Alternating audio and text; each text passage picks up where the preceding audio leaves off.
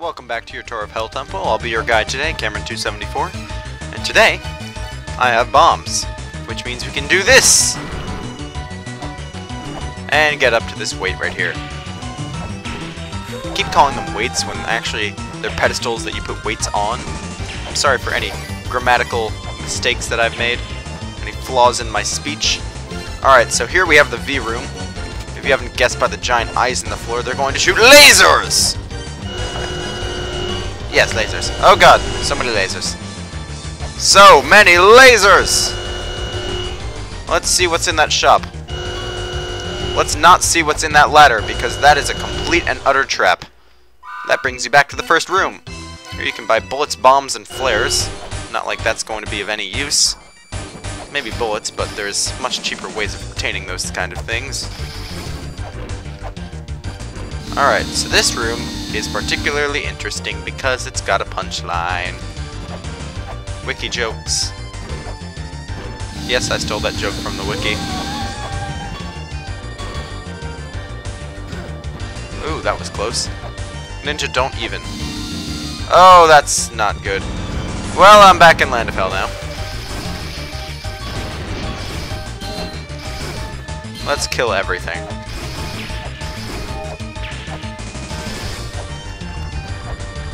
There we go, that wasn't too bad. However, when you get out of the Land of Hell, it's always going to bring you to the same spot as for Land of Hell 1. God damn it. For Land of Hell 1, it brings you back to the entrance. And for Land of Hell 2, it brings you back to that room with the fists. And you know what? I have the wrong software on. I should do this. Yeah. Because since I'm using the Keyblade, it's not the whip, therefore move La-Mulana is going to do nothing for me. Zip Zero Zada. Zada isn't a thing, it's not a zilch. Alright, let's keep going. Back in the V room. The V room. Alright, here we are, Palenque room again. Not Palenque room again. Yeah, there are some tough platforming rooms here, and it can get pretty tough. As in, like, notoriously tough.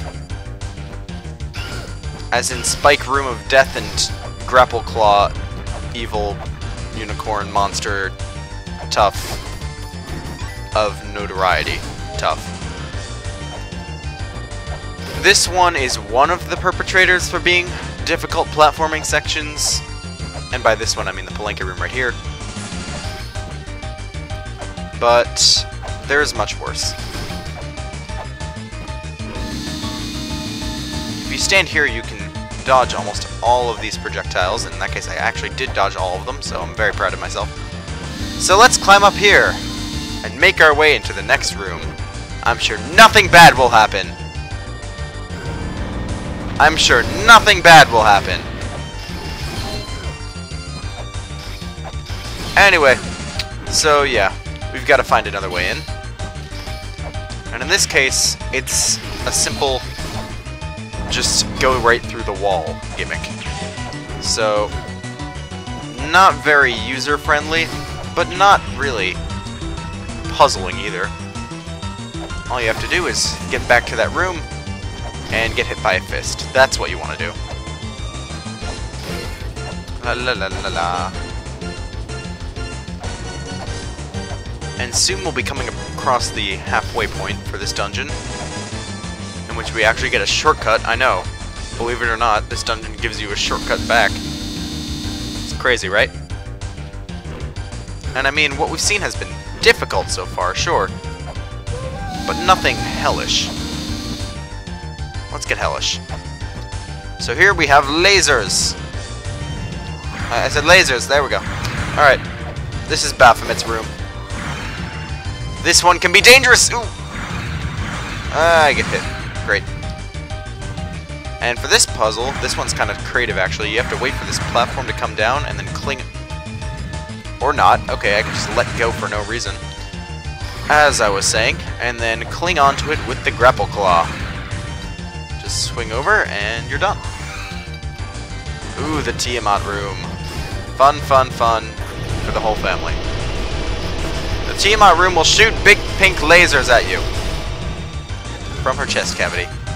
Because where else would you shoot big pink lasers from? Nowhere. The answer is nowhere else. Alright, that does it for that. And, oh, it's this room! Oh god, no. You want to remember the orientation of the weights. In this case, they're in a 5-pointed star pattern. But you also want to watch out for one other thing, and that is that this area is full of trick floors. So you want to be very wary of that. And I want to kill all these things because they make me sad. That's 3. Where's that 4? Huh? Alright, one more. It's worth mentioning that if you fall down in this room, you get down to Land of Hell 3, which will bring you back to this room when you're done. Okay, good, light. There we go. Alright, now onto the left, and we find... Okay. This is Land of Hell 3. It's full of these little guys. Apparently these are kind of like the character version of Naramura, who is the creator of this game. Mr. Naramura to you. But he's decided to enshrine himself as a blue blob of tongue. Kind of strange choice, but whatever. Fun fact, Naramura backwards in Japanese is La-Mulana. See if you can guess what he used that as inspiration for. Oh no! I fell in again! Damn it. Now I'm gonna take a page out of Deceased Crab's book here and go ahead and Caltrops and whatchamacallit my way through here. I don't even remember the name of these things. Why do names have to be names? Why do I have to lose these things? What are these things called? This is bothering me now. Chakram! That's it! Ooh, and you know what? I forgot to sleep in the land. Good night.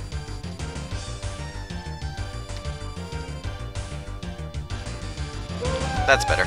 Alright. Continuing. Let's see if I can actually do anything to that boss this time. Yeah, do your fire. I don't even care. This guy can be annoying because of that pit right there. He'll step forward and he'll knock you into it. And then he'll make the lightsaber, of course, but that can be avoided by standing under him. I'm fairly certain you can stop him with the Lamp of Time if you need to get... Damn it! This guy's annoying. Additionally, if you need XP for more life, you can farm it here. This can actually be a pretty good location for farming XP because it's always accessible and it's got things in it. Blue, gelatinous things. Let's see if I'm able to get full life. I would really appreciate full life. Please? No? Alright, I'm gonna farm until I get full life and then try to beat that mini-boss again. Oh, you've got to be kidding me. I need one more. One more! Will you give me one? Yes, you will. Thank you. Anyways, let's continue. See if I can beat you this time. Not without a shield, I can't. Alright, yeah, use your lightsaber. I don't even care anymore. See that? I dodged you putting your foot down, too. That's the sign. That's what all true warriors strive for. Stop stepping forward. It's making me unnerved. Well, that's the end of that. So, basically that dragon is the mid-boss of the entire dungeon. Beat him and we'll be halfway through. Hooray! Oh, I missed that. That's something I should not be missing. Thank you. Pick that up. And kill everything. Killing everything is okay in hell. Not okay in real life. Alright, and back. Oh, come on! Right as I got back. More of this. Let's beat that thing again. Hello again. Would you like to try and accept Jesus Christ as your Lord and Savior? I'm gonna take that as a no.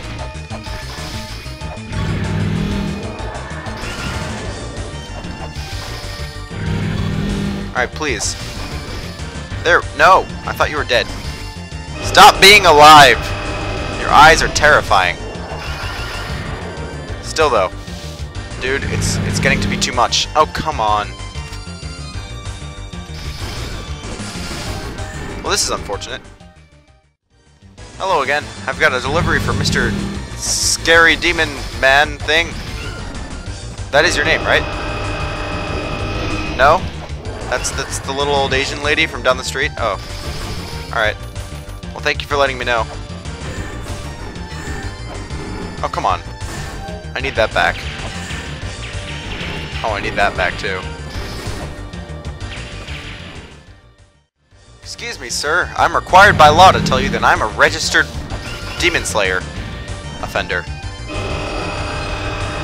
Something tells me you're not okay with that. However, it is against federal law to shoot me with a giant Yoda lightsaber. So, I would advise you to cease and desist immediately. No, not doing that is the right thing to do. Oh, come on. This is just getting ridiculous.